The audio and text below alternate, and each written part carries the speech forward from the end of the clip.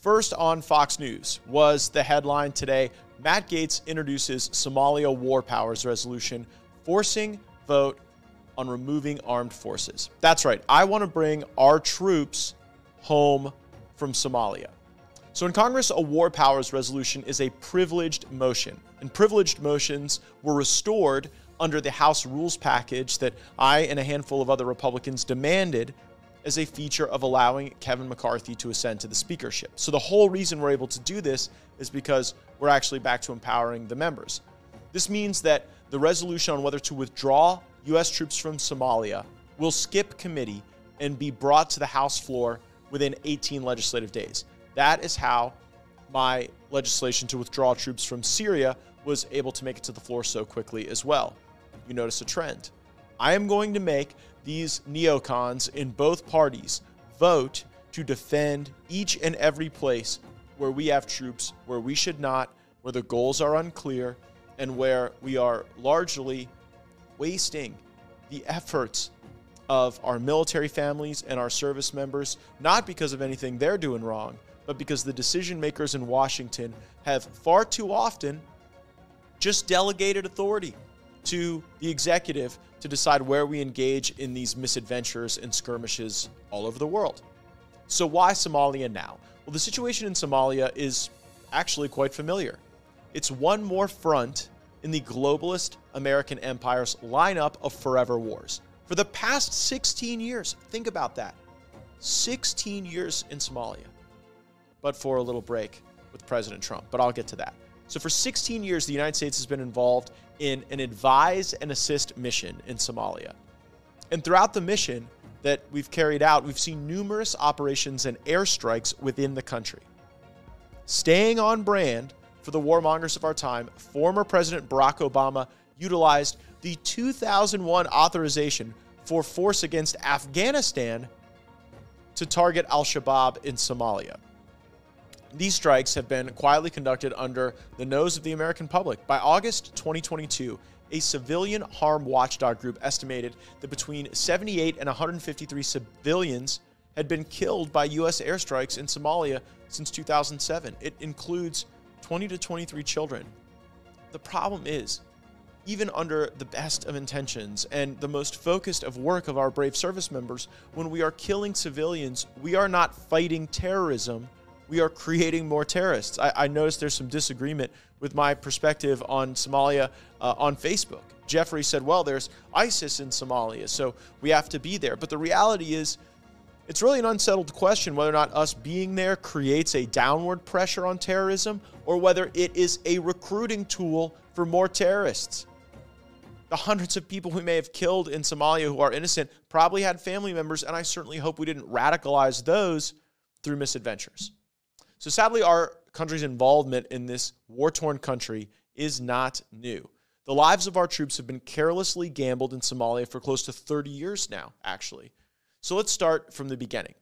If the average person heard the term the Battle of Mogadishu, it might conjure up images of warring nomadic tribes throwing spears at each other. But if you say Black Hawk Down, then people likely will know what you're talking about.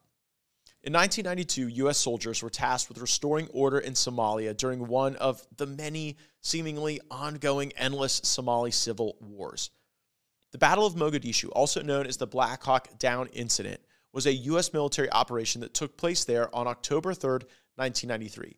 The mission was to capture two top lieutenants for some warlord, Mohammed Farah Aidid. The troops, including Army Rangers and Delta Force operators, were attacked by Aidid's militia and other Somali fighters during their mission. This resulted in the deaths of 18 U.S. soldiers.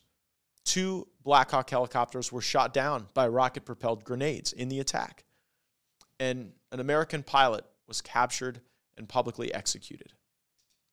It seems we may not have learned from the past. The U.S. military war machine continues to throw troops and money into dangerous situations for unclear gain. I'm all about using our military to protect our country, but do we really fear some activity in Somalia as a threat to our homeland? If you think that was long ago, let's return to the present.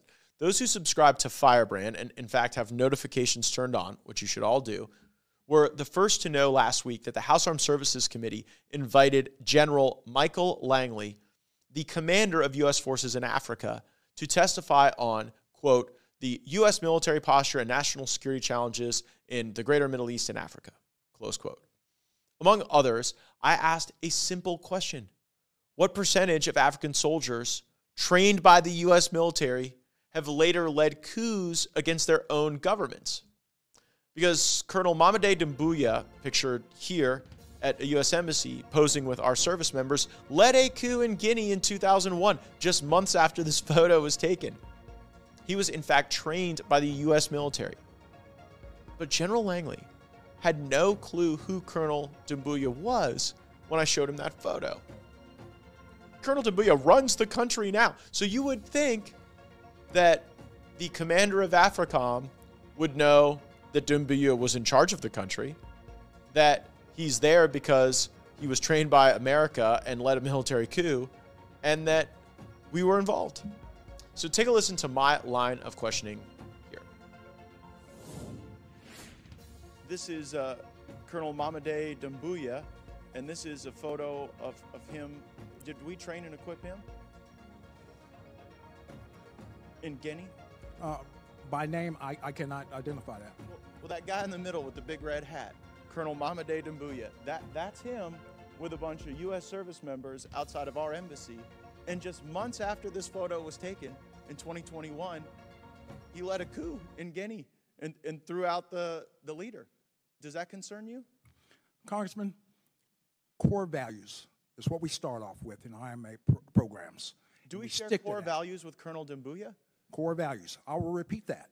Core values. I know, respect for humanity. Do we share those values with Colonel Doumbouya? Absolutely. In our curriculum. He led a coup. We do. Okay, well, that's a very telling answer.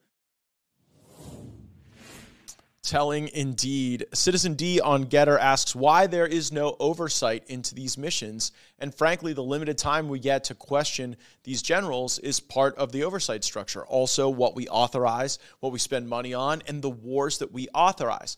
And so to me, forcing a vote on Somalia is central to the oversight strategy, because if people don't vote for or against each of these individual conflicts, they're not necessarily vested in the risks associated with them. At times I feel like I have to remind listeners, that was a 4-star general you just heard, hired by Joe Biden. Go figure. The American people have extremely low confidence in our military leaders and their ability to assess their own efficacy. How do they expect Americans to believe their justification for occupying Somalia when they can't even determine who in their own training programs will lead a violent coup afterwards? Seems like a pretty baseline thing.